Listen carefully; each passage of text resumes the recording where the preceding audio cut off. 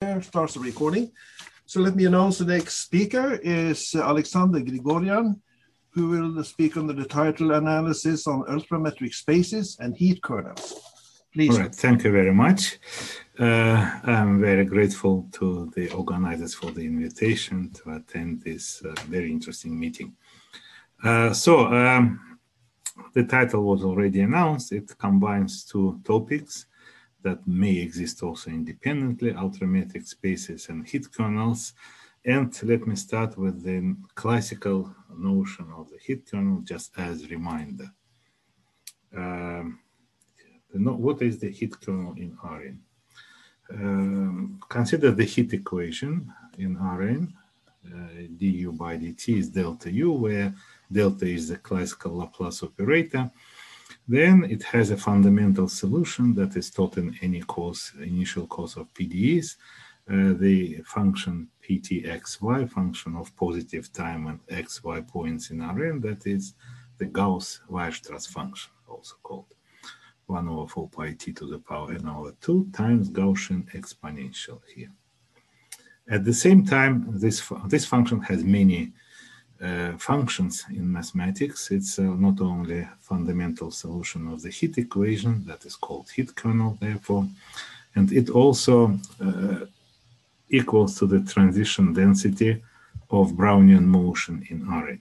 That transition density means that probability of getting from initial point x to some subset A of Rn is obtained by integrating the heat kernel with respect to y. What is important for us also to observe is that the minus Laplace operator, that so-called positive definite Laplacian, is initially defined, of course, as differential operator, but then it can be extended to a self-adjoint non-negative definite operator in L2 with Lebesgue measure, which allowed then by means of functional calculus to define the operator e to the t delta, where t is non-negative. So we obtain in this way a family of bounded operators that is called the heat semigroup. And this operator for any positive t is in fact the integral operator, and the kernel of this operator is exactly the same heat kernel, right? That's another meaning of the heat kernel as the integral kernel of this semigroup, of the heat semigroup. But for us, we will need more powers of Laplace operator. Since Laplace operator is minus Laplacian is positive definite, one can consider arbitrary powers of this operator. Again, in sense of functional calculus, we fix some value beta called index between 0 and 2 and consider minus Laplace to the power beta over 2. Then it's also self-adjoint non-negative definite operator in L2, and it also defines the heat semigroup that is now written in this form, e to the minus t of minus delta to beta over 2. And this semigroup has also non-negative integral kernel that is denoted here with pt beta in brackets of x and t and x and y. And this heat kernel, this function, integral kernel, also deserves the name of heat kernel because it's also the integral kernel of another heat semigroup.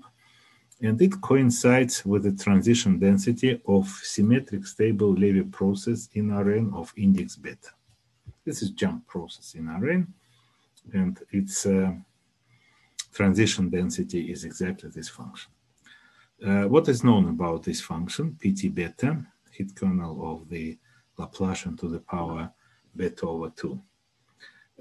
In the case when beta equals to 1, there is explicit formula. This is this formula. This is nothing else but Cauchy distribution with the parameter t.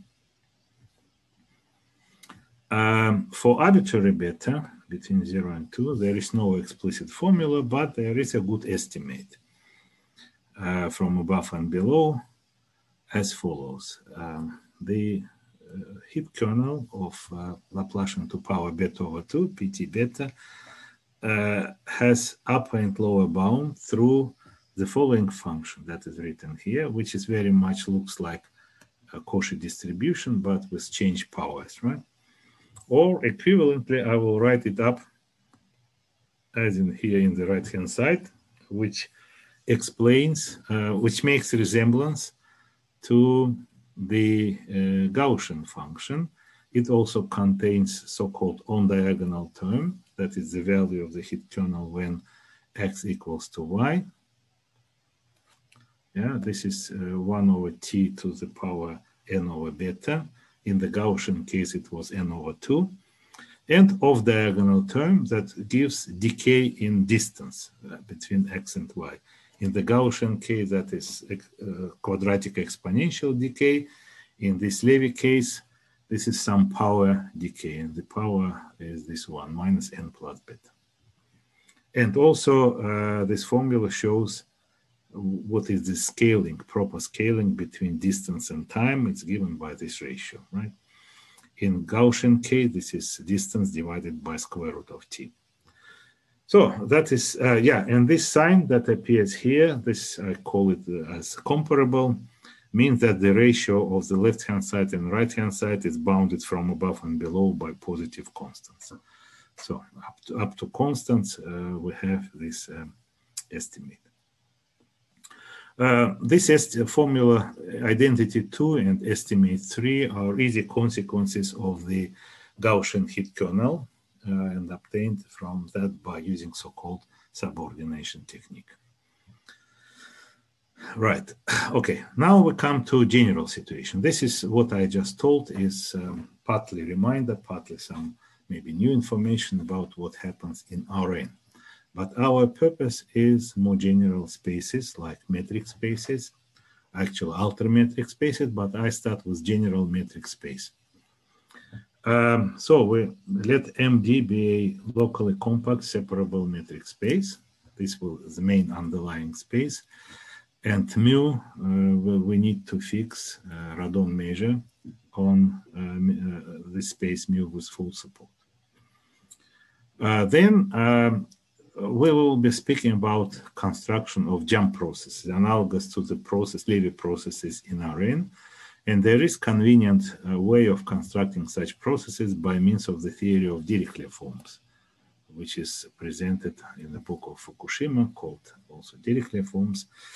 Well, I don't take that everybody knows this theory, but very briefly I will describe this. So, first of all, one needs to define in L2 a quadratic form or a bilinear form, right? A quadratic form or symmetric bilinear form.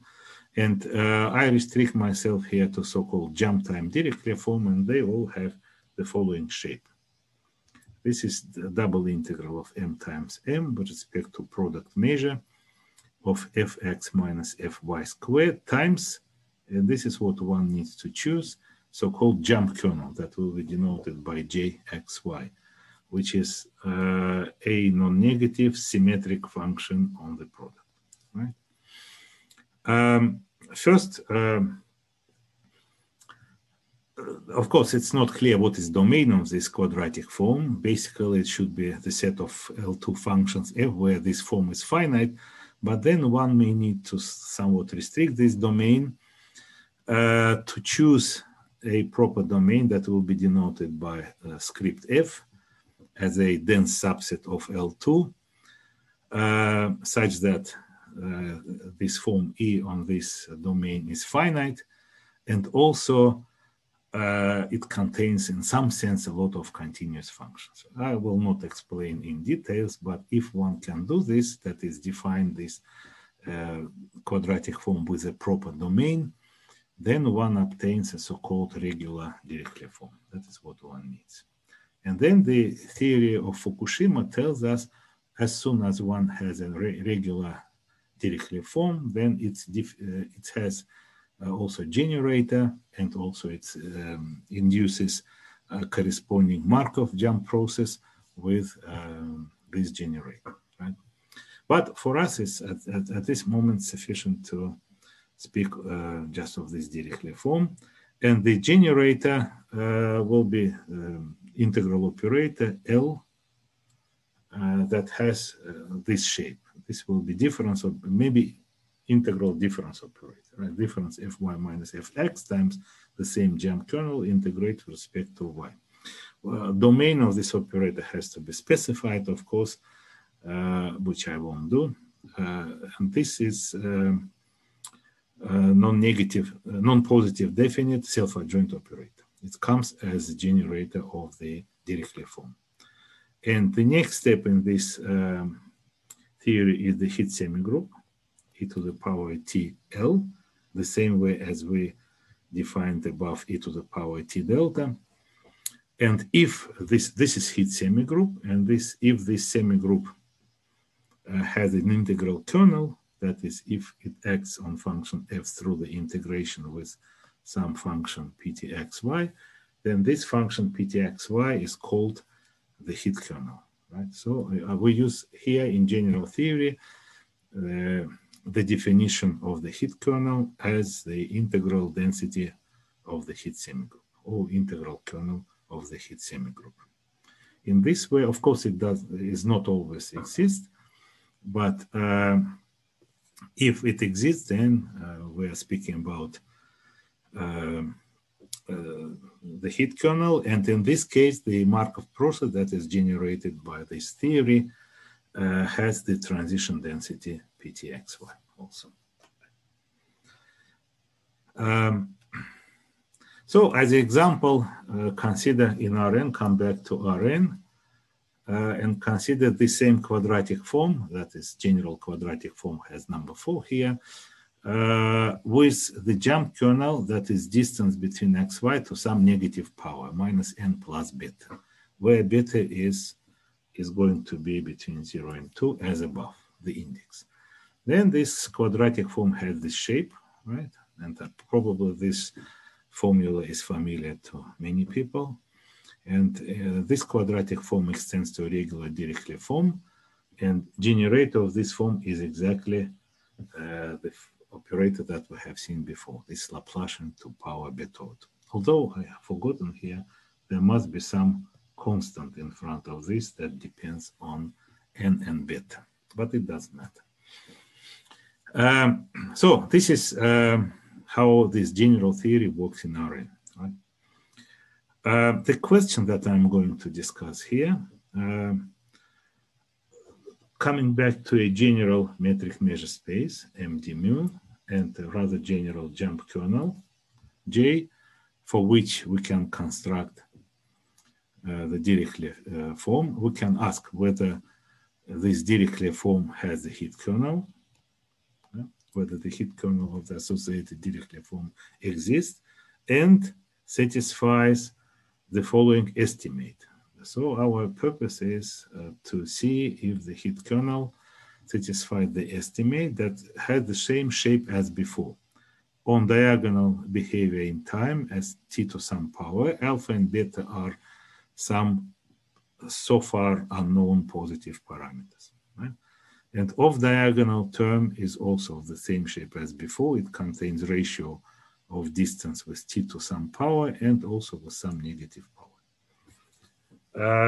Of course, one may ask why this question. Of course, this shape of the heat kernel estimate is the same as the shape of the heat kernel of symmetric stable Levy process, right? The same shape, only instead of n, which was dimension of the space, I write unknown parameter alpha. But this is motivated also not only by this analogy, but also by the following theorem that we proved with Takashi Kumagai some time ago. Assume that the heat kernel in this generality satisfies certain estimate of the shape, of similar shape, but with unknown function phi, which governs off-diagonal behavior, but still of self-similar type in the sense that distance comes with ratio with time and certain power, right? Then, if it's so, then this function, for this function phi, there is only one possibility. It must be exactly this one, exactly number 6, right? Therefore, the only way of jump process to have this kind of self-similar estimate is to be of this shape, given by number 6. So therefore, it makes, in some sense, it's the best possible situation, the most homogeneous space when a heat kernel satisfies the stable-like estimate. I refer to this as stable-like estimate for obvious reasons. So what is known? What is easy to do first?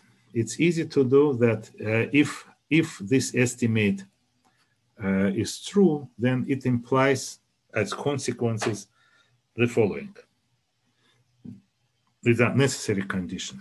First of all, so-called alpha regularity of the space of the underlying space. It means that every metric ball, I didn't define metric ball. This will be as measure of points where distance is bounded by r. I will use closed balls in this talk. This will be more convenient. Right? So every metric ball must have measure comparable to power to radius to power alpha. Alpha is the same parameter as it is used in this estimate. And jump kernel must be of the order distance to the power minus alpha plus beta. So there are quite rigid consequences of the heat kernel bounds. The space must be alpha regular and jump kernel must be of more or less unique shape up to constant multiples. Right? But in general, I denote this condition by V. V is volume condition, right? And this condition by J, obviously J stands for jump kernel. So these are necessary conditions for stable-like heat kernel estimate. But in generally, these two are not enough for stable-like condition. For general metric measure spaces, one needs one more condition, which is quite complicated one. I call it a generalized capacity condition. This was actually done in the paper cited here. But the point of my talk is that in the case when M is ultrametric space, then the situation is actually much better. Right? In this case, one can sort out this problem without this additional difficult condition. So, quick reminder about ultrametric spaces that were already mentioned at this conference. Metric D is called ultrametric when it satisfies stronger than triangle inequality. Strong inequality, the distance between x, y is bounded not only by the sum, but also by maximum of distances xz and zy. This innocently looking stronger version of triangle inequality, that is called ultrametric inequality, implies quite unusual properties of balls. Now look back at the metric balls that I have just defined. Ultrametric property implies the following unusual property of balls. Any two metric balls of the same radius are either disjoint or identical. In other words, typical for Euclidean space situation when two balls of the same radius simply overlap a little bit, this is not possible in ultrametric spaces. They either the same or disjoint or completely disjoint. It's more like a partition of space. It follows. It implies that the whole space is disjoint union of a family of the balls of the same radius. If we fix radius, then it implies that, right? So it's both give us partition of the space into balls of the same radius. Another consequence of ultrametric inequality is that every point inside the ball is its center with the same radius. So every ball has then a lot of centers, all of them being points inside the ball, right? And as a consequence, all balls that are defined as closed sets are also open sets. R must be positive, of course, in this case. And it itself implies that the space M is totally disconnected. There are no connected sets except for points. As a further consequence of that is that ultrametric space cannot carry a non-trivial diffusion process because diffusion process has continuous paths, which cannot exist unless they are frozen. These are a lot of non-trivial consequences of ultrametric property. And turns out that for the question that we're going to discuss, they are actually beneficial. But first example, of course, the main example of ultrametric space is the space of p-Adic numbers, QP, with the ultrametric that is given by p-Adic norm, x minus y p-Adic norm. And we also, as a basic example, will consider the space QP to the power n, that is analogous of Rn in p-Adic analysis, where n is positive integer. And p-Adic norm in this space, that is for sequences of p-Adic numbers, is defined as maximum of p-Adic norms of the components. So it becomes also p-Adic, and the ultrametric distance, the distance that is defined as p norm of x minus y in this space is also ultrametric. We also need the measure always, right? And as measure, we choose in this space Haar measure, right? It always exists on such, this is a group, with normalizing condition that measure of every ball of radius 1 is 1. This implies by simple properties of balls in such spaces that measure of every ball having radius p to the power m, where m is arbitrary integer positive or negative, is exactly p to the nm. It's consequence of the fact that in dimension 1, that is in QP, ball of radius p to the m can be split into p balls of radius, each of them pm minus 1, right? That's disjoint union. And so by multiplying by p, one gets that. It is in one dimensional, and in n dimensional it will be like this. Will be not p, but p to the n balls. So in particular, if radius is between two powers of p, between two integer powers of p, then br of x coincides with b to the power b of radius p to the m, and the measure of this ball is equal back to p to the nm, the same as here, which is in this case infinite ratio to r to the n. So like in Euclidean n-dimensional space, in n-dimensional p-Adic space, measure of balls of radius r is of the order r to the power n. On this space, one can have also kind of non-local operator, integral operator, but this is an attempt to introduce differential calculus in p-Adic spaces. And the first,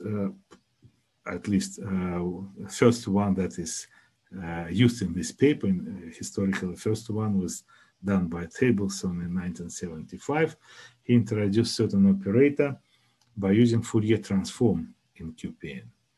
Fourier transform for complex valued functions on QPN is, again, complex valued function on the same space. It's self-dual. That is given by similar formula as in Rn. Mu is here Haar measure, as we described above. And here, only one need to mention that pairing x and psi is not in a product as it's used in Rn, but is given by this formula. This contains products of components xk and xik that are p-Adic numbers, and their product is also p-Adic number. But then one takes fractional part of p-Adic number and hence obtain a rational number. Therefore, this quantity has rational value, and therefore exponential is understood in the usual sense. So this is a Fourier transform. I won't specify domain and so on. And then by means of Fourier transform, define operator, I denoted by t to beta, but in previous talk by Sasha Bendikov, he used notation d to the beta, right?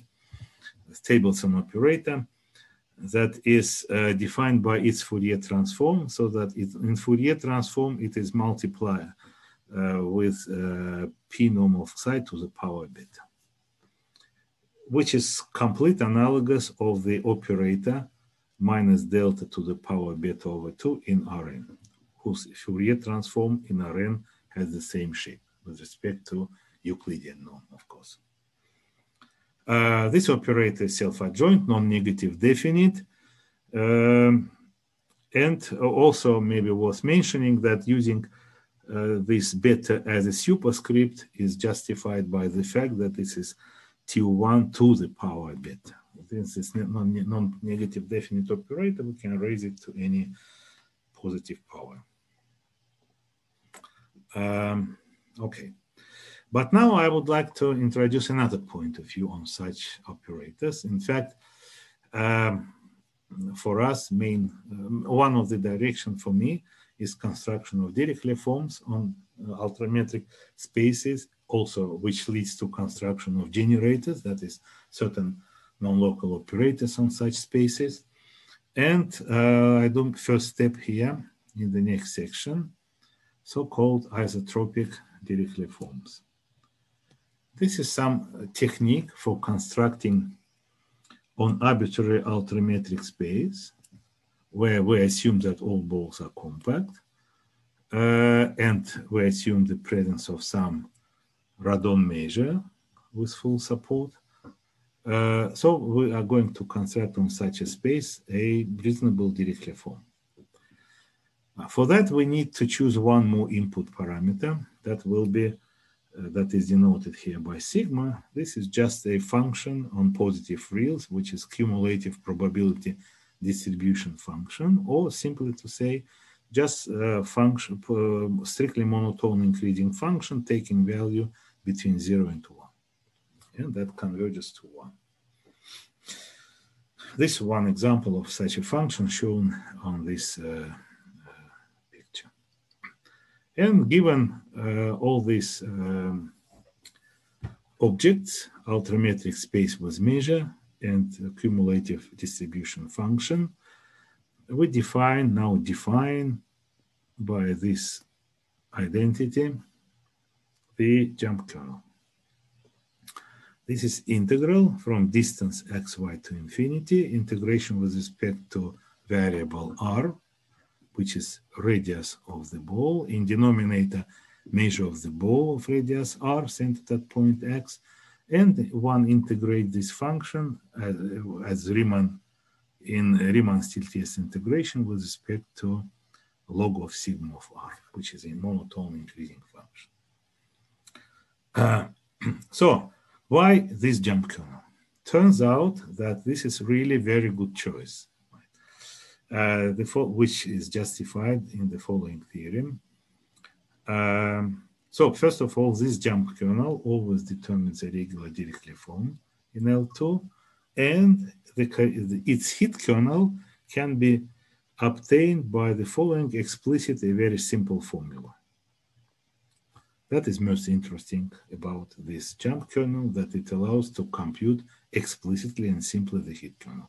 This integral has the same shape as integral for the jump kernel. The only difference is that we choose the in Riemann-Stieltjes function, not log of sigma, but sigma to the power t, where t is positive time.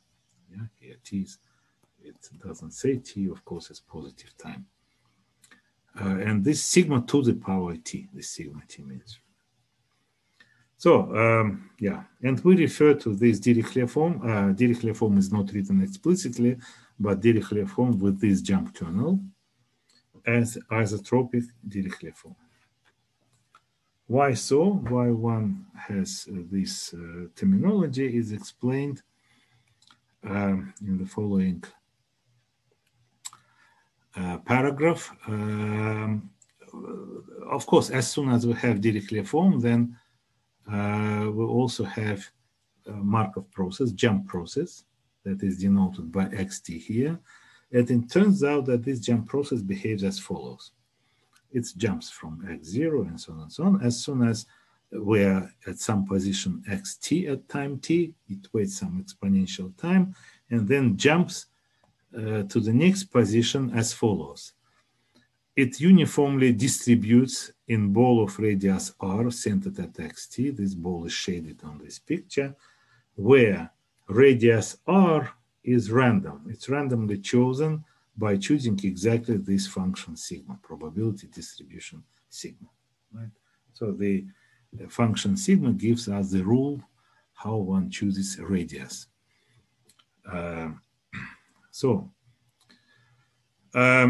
Now, and that's isotropic. The word isotropic refers to the fact that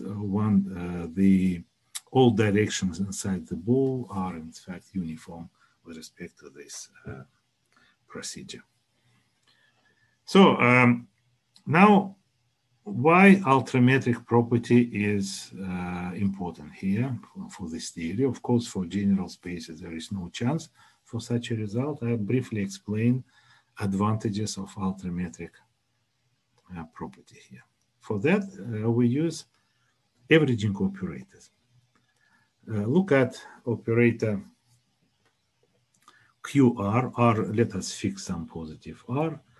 And this is just averaging operator where we integrate function f over ball of radius r with this variable center x, and then obtain new function QRF. Right? This integral operator of this type. Of course, this operator is possible to define on every metric space, right? But on ultrametric space, it has the following properties. It is bounded in L2. Of course, it's general property, right? But then it's self-adjoint. It's some weak use of ultrametric. But serious use of ultrametric is this identity. That composition of QR and QS is actually also averaging operator with parameter maximum of R and S. So shortly to say, composition of two averaging operator is again averaging operator. And in particular, when R equals to S, we get QR squared is QR. And what does it mean? QR is self-adjoint operator, and if its square is the same as this operator, is idempotent, then Q is orthoprojector. This well-known characterization of orthoprojector. Orthogonal projector on a closed subspace in L2. That is actually critical for this theory, and this property holds only in ultrametric spaces. Why this is true? Right, maybe I'll briefly explain this identity, right? Why this is true. Indeed, if we take any ball of any arbitrary ball of radius r, then any point inside this ball, any point x that we choose inside the ball is center. Therefore, when we apply this formula for this ball with this x, this integration will not depend on x. By moving x inside the ball, we don't change the ball, right? Therefore, the value of QRF will be constant on this ball. It does not depend on x inside the ball. That is, QRF is constant on any ball of radius r. And therefore, if we apply QR again, we get back the same constant. Therefore, this is where this identity holds, right? Or a little bit more extended version of this argument is shown here. I skip this. Y for S larger than R or S smaller than R, we'll get this we'll get this identity.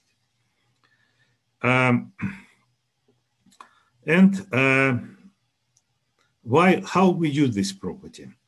As we see, indeed, ultrametric property ultrametric property is used seriously to prove identity 12. And this identity is used to prove the following. Now let us consider further combination of all these averaging operators by using sigma to the power t, as measure. Right? This convex combination of QR where t is positive. And this is a new operator that is denoted by pt. It turns out that these identities, 12, allow to prove that this is actually a semigroup. This direct consequence of these identities, right? And then we also prove that it coincides.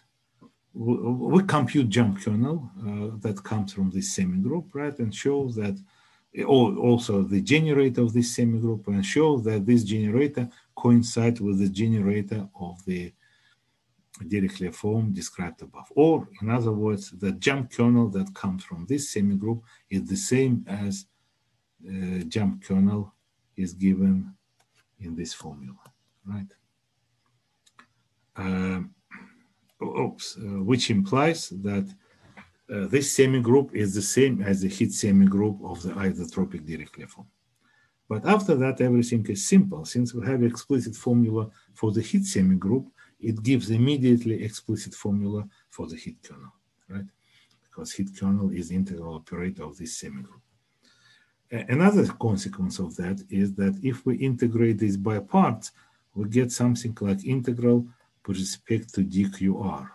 And QR is family of orthoprojectors, and in fact, it gives us immediately spectral decomposition of operator pt in the sense of spectral theory. And if so, then one can convert it to the spectral decomposition of the generator L, and thus obtain full information about this operator, in particular its spectrum. As a matter of fact, these results about spectrum of this operator were presented in the talk of Sasha Bendikov, which unfortunately had to be interrupted due to connection problems. But he actually approached to consider the same operator in his talk, and gave a full sequence of eigenfunctions and describe all eigenvalues, right? And in particular, all this information can be obtained also from this point of view. Right, okay. One more remark before we finish this topic, that averaging operator QR, of course, one can consider also in Rn. In Rn, it's also bounded and self-adjoint, but in Rn, it's not orthoprojector. In particular, in Rn, one can actually easily compute. Its spectrum is not non-negative. The spectrum of averaging operator in Rn has negative parts, so it cannot be orthoprojector.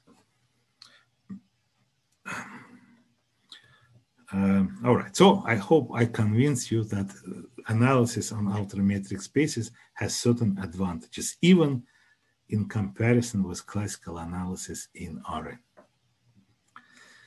So now let us come back to n-dimensional p-Adic space, QPN, equipped with the same ultrametric as I described above, and with the same Haar measure mu as above. Right? And then, in order to construct isotropic Dirichlet form on this space, we need to choose distribution function. And in this case, we choose a bit very tricky a distribution function sigma as follows: exponential of minus p over r to the power beta. Beta is just fixed positive number. This distribution has a name in probability theory. It's called Fréchet distribution, although it's not very frequently used, but nevertheless, it has even its own name. Right? As a matter of fact, the picture of distribution that I showed you above, this here is exactly this function. Right? It's this one is exactly Fréchet distribution. So it looks like this.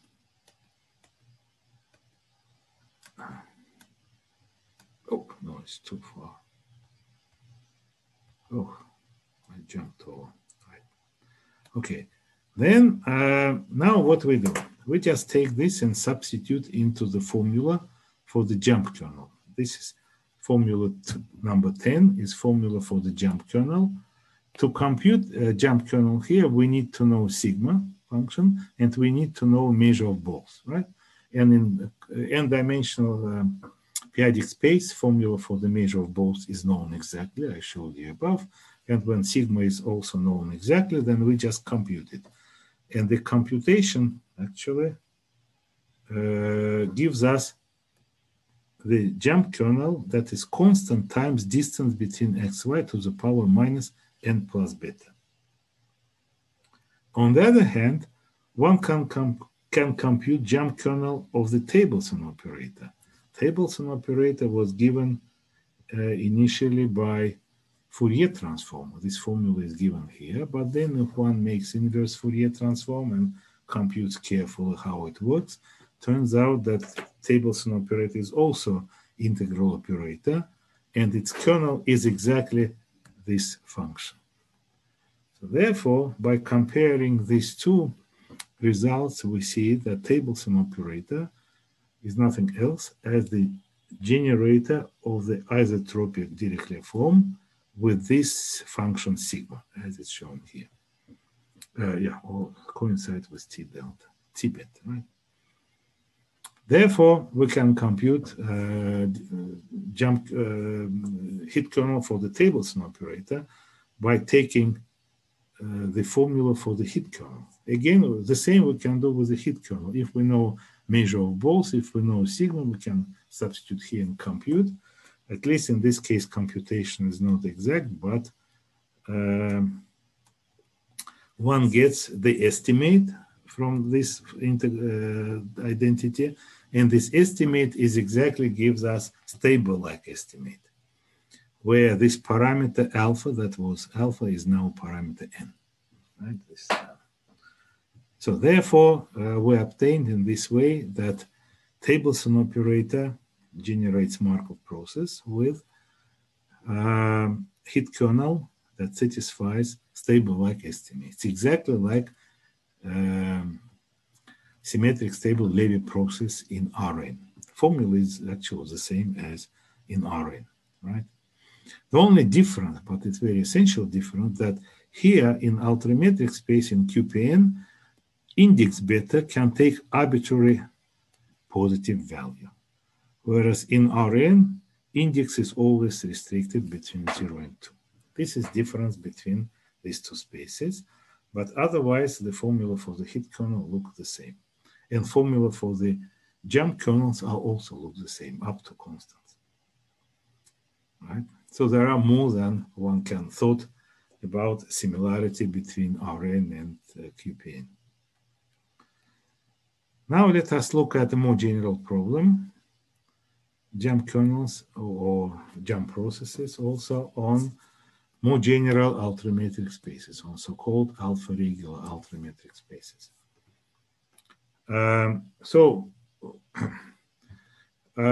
We assume, first, we start with arbitrary ultrametric space with compact balls and assume that it is so-called alpha regular, that it satisfies the condition V with some alpha. That its measure of every ball of radius r is of order r to the alpha, up to constants, for all x and all positive r. Also, let us fix jump kernel on M, such that this jump kernel is of order of distance between x and y to the power minus alpha plus beta. These are necessary conditions for the stable like hit kernel bounds, as I showed above. Right now, we make them as assumption. Then the corresponding Dirichlet form or pre-Dirichlet form, the quadratic form, is not necessarily isotropic because to make it isotropic, we need to have much more precise information here. The jump kernel is not represented in the form that is needed for isotropic form. So in order to obtain heat kernel in this situation, we need completely different methods. And these methods were developed in this very recent paper by joint with Sasha Bendikov, Arian Hu, and Jashin Hu, just published this year. And I state this, although without details of the proof, because they are quite involved. Right? So assume that these two conditions are satisfied. The space is alpha regular and the jump kernel is of this order. Right? Then the quadratic form, I repeat here again, quadratic form that is determined by the jump kernel, always determines a regular Dirichlet form in L2. That is, with properly chosen domain F, it becomes a regular Dirichlet form. Its heat kernel also exists, always exists, is continuous in Txy, hold the continuous in xy, so very nice function, and satisfies finally the stable-like estimate as I stated at the very beginning. This is of the diagonal term times of diagonal term, all in correct powers. Since I mentioned already above that V and J are necessary conditions for this estimate, we obtain actually equivalence. That if we have the conjunction of the alpha regularity and the assumption about the jump kernel, this one is simply equivalent to this estimate of the heat kernel.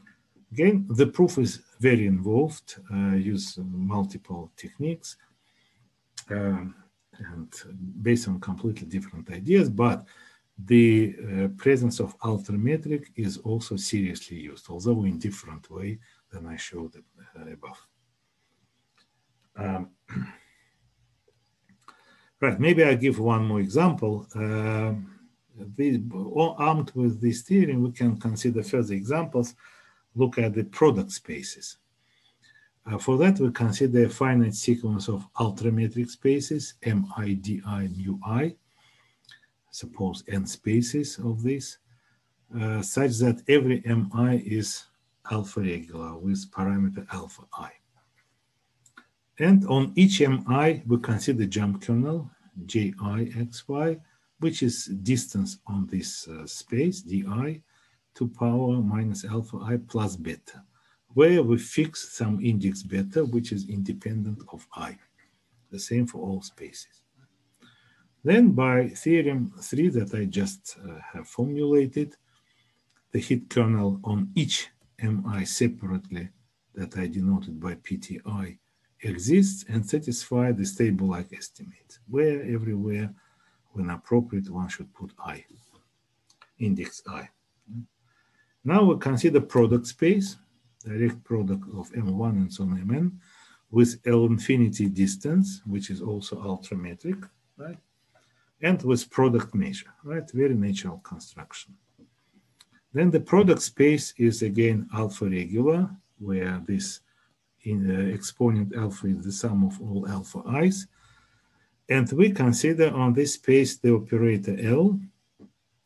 We first consider a bit informally as the sum of generators L1 and so on Ln, where Li is a generator in Mi of the corresponding Dirichlet form, acting on the coordinate xi. In other words, it's analogous of standard construction in Rn when we define differential operator as the sum of differential operators acting on different coordinates, right? And here we extend this to this situation, this idea to this situation. As a matter of fact, this operator L is generator of the Dirichlet form of some Dirichlet form of jump type, but it has not jump kernel, but jump measure, right? In this case, one has to operate with more general Dirichlet forms, and jump measure is actually the product of, consists of the product of jump measure in J in direction I with all other delta function and summation in all I. Just a little time reminder, you read. Yeah, all right. Okay. Okay, I have to, okay.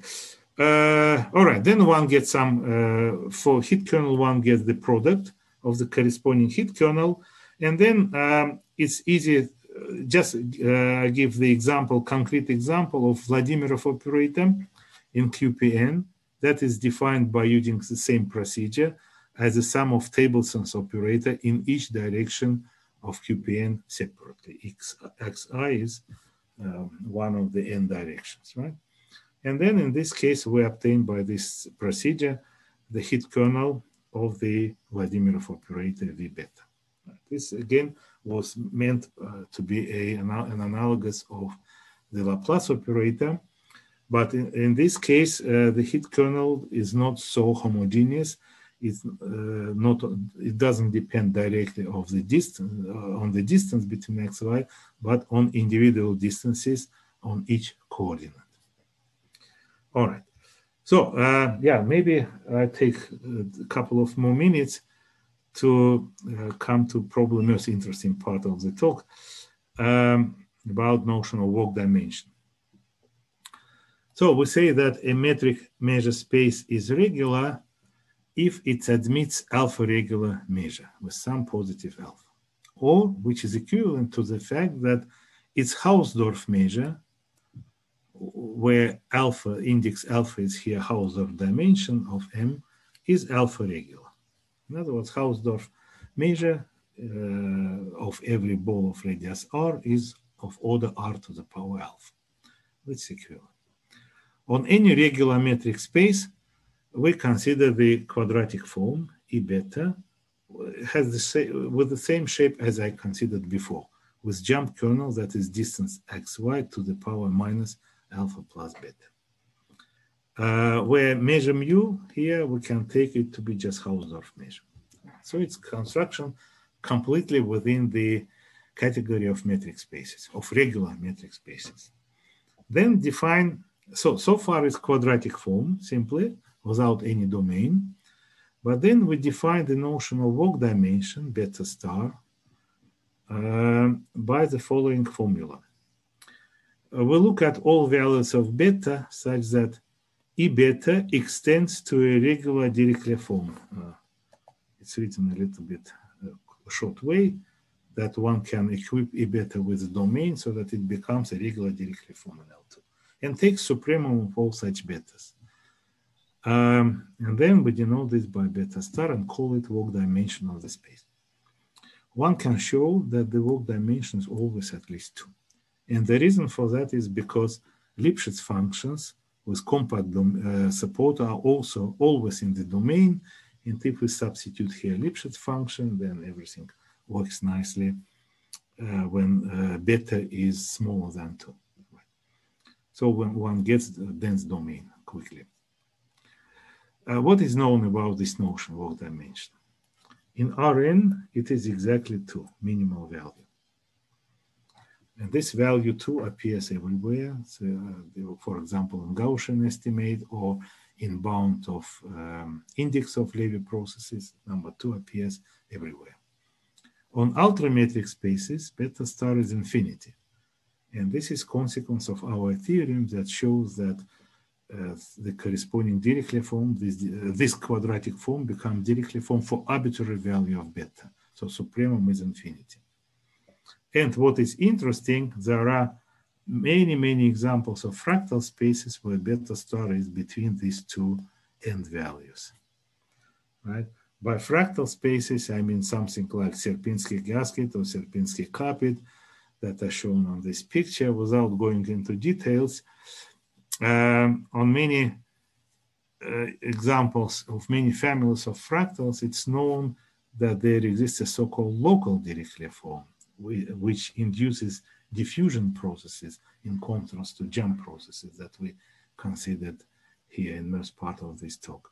And the heat kernel in this case satisfies more complicated sub-Gaussian estimate, where off-diagonal term is decaying exponential, containing some ratio of distance and time. Right, and in all cases, this parameter gamma that appears in this estimate is actually equals to the work dimension beta star that it was defined above.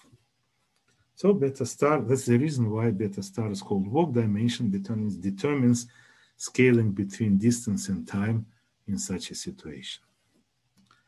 Right, and finally, I will present some attempt to classify regular metric spaces by means of the work dimension. I consider work dimension as the second after the Hausdorff dimension important invariant of regular metric space. A regular metric space has, of course, first important invariant, which is Hausdorff dimension, which also determines volume of the balls in this space.